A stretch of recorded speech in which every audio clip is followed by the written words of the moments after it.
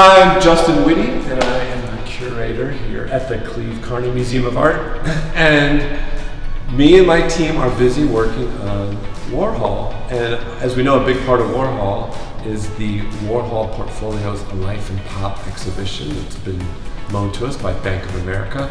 And that will actually be exhibited here in the galleries in the museum. And I just want to walk you through some of the things we've been doing to prepare for that installation. So this is the way you'll come in when you visit our show. And this first room is going to show a very distinctive body work. I wonder if you can guess what that might be. No, it's not an homage to the Polish national flag, although that would be very honorable indeed. And then we'll move in. And as you can see, although we've done a lot of work to expand our space, we still had to build a lot of walls to make room for the 94 works that'll be on loan from Bank of America.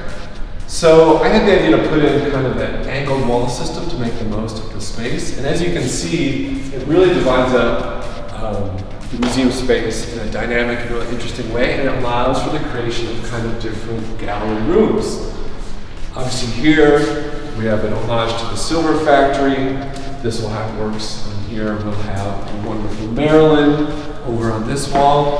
And I'm wondering if you look through the works that we'll have, if you can guess, again, what's going to be displayed on this beautiful ombre wall we have put in. So we come out, you kind of get a sneak peek of another gallery space.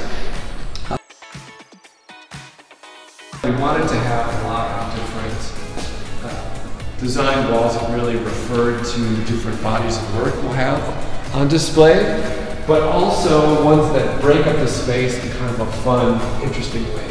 Because Andy's work is so colorful and so much of it has a lot going on and is actually playful, we wanted to reflect that in the space and not just have a totally somber white box. So that's why we have the wallpaper here and the different painting treatments. And I really love how these turned out. You can see we started to lay out the position. The reason we lay out beforehand is in case there's any issues that maybe there was a mismeasurement in the early planning that we had for our model, where pieces maybe didn't work, or maybe things in the space look a little different. We like to put up mock-ups of the work size.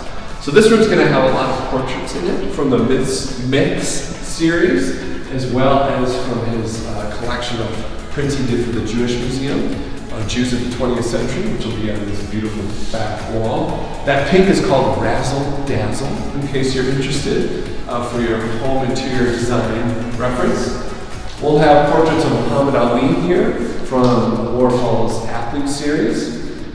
And then we kind of circle back to that room where we just were.